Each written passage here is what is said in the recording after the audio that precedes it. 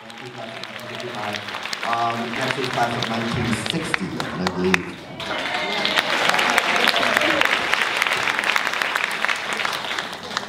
Spoken to? Yep. I'm the coordinator for the class of 60. We were the largest to ever graduate from Hunter, and we're also the noisiest. We're all glad to be here today, or should I say, still be here today. We've come not with new partners, but with new parts like hips and knees. We graduated on the cusp of the turbulent 60s. That's why I'm calling you at least another 40 minutes. Okay? Yeah. Our generation whispered the word lesbian. It was never acknowledged in our class. We took advantage of our Hunter education. We became professors, teachers, lawyers, doctors, psychiatrists, singers and actors, and we have one mermaid. Even today, at 73, she performs in the Golden Fins in the manatee shows in Florida.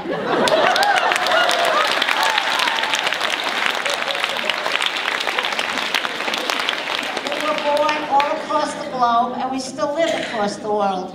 One of our classmates is in China today speaking about her birth in a Jewish colony in China during World War II. We were the children of survivors of World War II.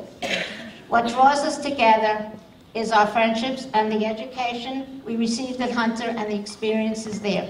If you'll excuse us, we must leave now. We've had a bus waiting for half an hour. Thank you very much.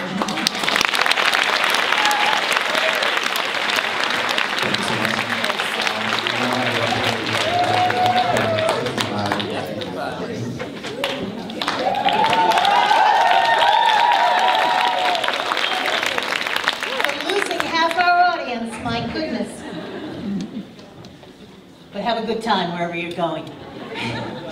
My name is Jane Tillman Irving, class of 65.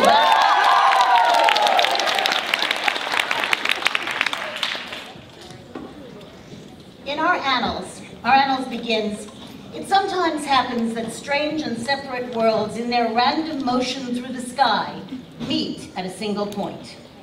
For 190 of us, that point was 68th Street and Lexington Avenue at Hunter. Most of us were 11 years old, the best and brightest of our schools, who'd passed the test, been lionized, praised, and now here we were to spend the next 6 years together. Some joined us later, in 9th grade and in 10th, and 4 left for college after junior year. But by the time annals came out, we were one body, quoting here again, the glorious, dubious seniors of 1965. And what times we lived in. We were children of the Cold War who feared the bomb. Sometimes we marched and petitioned to ban it. I remember attending with some of you a far-off Broadway show, teen musical, entitled If We Grow Up. If! And sometimes during the Cuban Missile Crisis, it seemed we wondered whether that title was going to turn out to be prophetic. The day in 1962 when the Cuban Missile Crisis came to a head, in Spanish class, Mrs. Lo Fermento, who later became principal, allowed us to vent our fear by singing. We sang God Bless America, we sang This Land Is Your Land, we sang America the Beautiful, we sang everything we knew. We were scared. We were children of the Kennedy era. Most of us liked their politics, and they were great political theater. Inauguration Day for John Kennedy happened on a snow day. You remember that? It happened on a snow day. And we were able to sit at home and watch it on TV. We saw from their look, from his speech, that indeed, as he said, the torch had been passed to a new generation, and that included us. And suddenly it was over. On November 22nd, 1963, we were in the middle of midterms called uniforms in those days. Don't ask. So no classes were being held.